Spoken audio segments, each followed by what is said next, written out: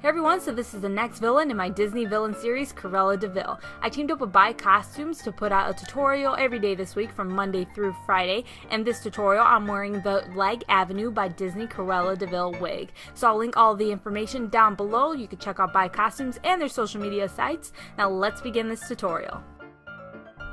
First, use a black face paint to outline your nose, your nostrils. You need to paint on your eyebrows, eyelid, line your lash line, paint on your mouth, and use it to make your cheekbones appear more like Cruella's by painting on your desired face shape, and then blackening out anything that isn't inside of this new painted on face shape.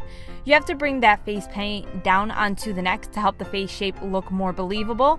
You can wear even a black turtleneck to get away with this, and when you're painting on the nostrils, make sure they're a bit pointier than usual.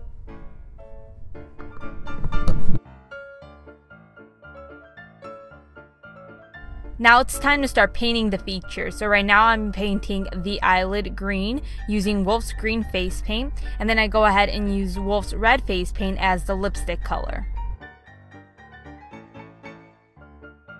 You don't have to paint on the skin, but I went ahead and did so using Wolf's Ivory face paint, which is kind of like a skin tone color, and I did a bunch of strokes with it so that it kind of looked like a painting, so more like a cartoon rather than like a human Cruella. I wanted it to look like the cartoon. That's what I was going for, and it's a little bit harder to do once you've got all the features painted on, but it's easier at the same time because it's like you don't have to end up mixing the black face paint with the ivory face paint and then it mixes together and creates like a muddy color. It's easier to do it the way I did for it to look better.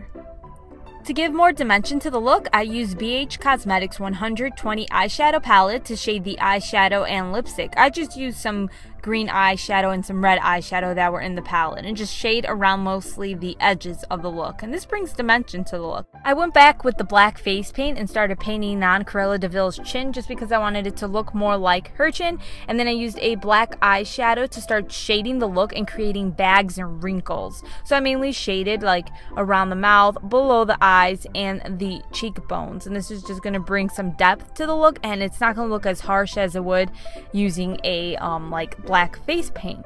And then I go ahead and use a bronzer, just a few shades darker than the face paint that I used as the skin color, and use it to shade the look a little bit some more, so around the nose to slim it up and around the cheekbones to really make them stand out.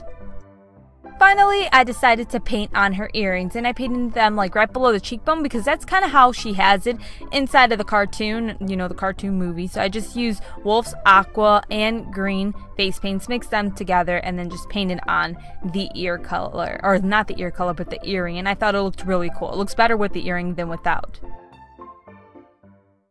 That's it. I hope you guys enjoyed the tutorial. Please give it a thumbs up if you do, and I will see you guys tomorrow with a very special Frozen tutorial with like the cutest girl ever. So you're really going to want to make sure you check in tomorrow. So I'll see you. Take care. Bye.